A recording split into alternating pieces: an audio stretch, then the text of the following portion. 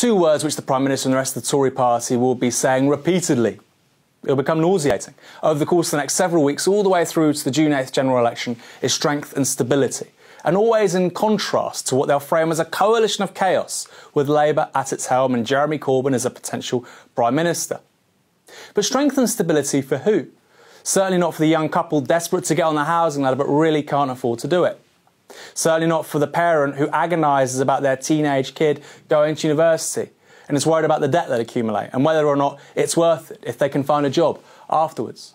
Certainly not the young woman on minimum wage who doesn't really see much of a prospect for her future, isn't excited about what tomorrow brings. Certainly not the group of friends who rent a house or flat and are beginning to think, maybe after several years, with rent constantly going up, that they can no longer afford to live in a place they've considered home. Certainly not workers in the NHS, nurses and midwives, nor the people that educate our young, university support staff, some lecturers and our teachers. Certainly not anybody who relies on the NHS to care for a loved one. The record of the Tories since 2010 in government speaks for itself. It's unmistakable. There's no error here. Yes, they're strong, they're damn strong, but they're strong against the weak and they're weak against the strong.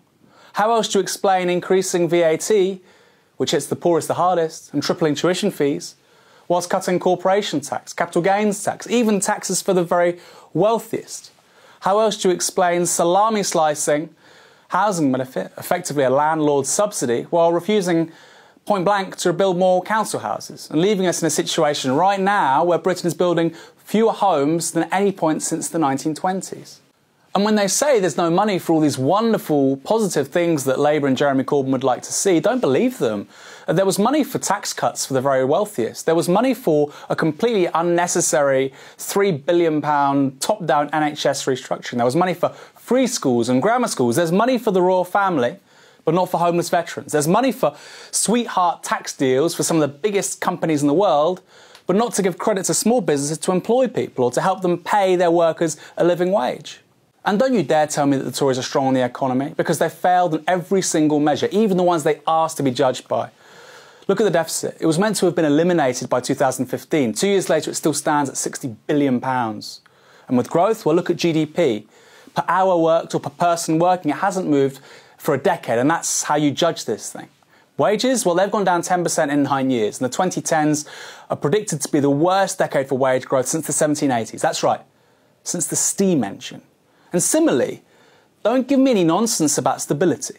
Since 2010, we've had Brexit, we had Scotland almost leave the Union, likely doing so in the next few years. We've got the issue of Irish unification back on the table, a possibly militarised border. We had riots in 2011, an MP shot and stabbed in 2016. If this is stability, Theresa May, what the hell is chaos? The Tories aren't strong, they're weak. And don't confuse inertia and a lack of ideas, backwardness for competence, because it's anything but.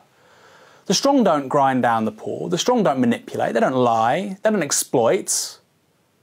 They raise us up. They offer a vision by which people come together. They don't appeal to our base instincts, they appeal to our best ones. The strong make history, they do not surrender to it. So I've got lots of words I would associate with the Tories and with Theresa May. Hopeless, ignorant, brittle, fragile, stupid, arrogant. Yeah. Entitled, absolutely. But strong and stable? No way. On June the 8th, we can offer something different. We can offer a different kind of country, where your happiness is at the heart of our politics, our politics. These people aren't fit to govern us. Don't believe that for 1 second.